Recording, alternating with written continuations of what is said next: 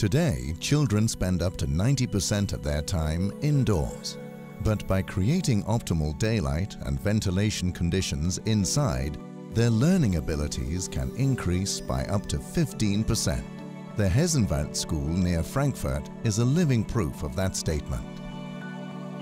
Best thing you can do that people are feeling healthy is that you create good spaces with material, with light. It's very important for the feeling and also for the healthness. I mean, there are science about that.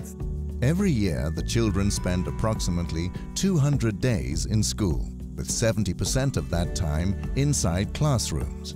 The architectural design of the large atrium, the center of the school, is not only designed as a meeting point for playing, learning and resting, it is the main source of incoming daylight and fresh air.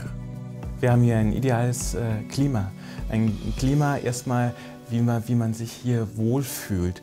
Die Architektur ist toll, die Lichtverhältnisse sind super und natürlich auch die Temperatur. Wir können hier sehr gut arbeiten. Wenn man sagt, dass es ganz, ganz wichtig ist, dass die Lehrer und Schüler gut miteinander arbeiten, dann stimmt es, aber die Basis muss da sein, der Raum muss da sein. Man spricht ja nicht nur vom Raumklima, man spricht ja auch vom Lernklima.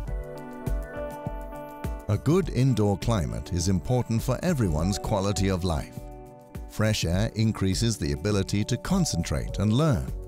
And at the same time, it reduces allergies and the risk of poor health. The future challenge is to embrace this insight and to use the potential of modern building components to bring daylight and fresh air into our educational institutions. Every day, everywhere.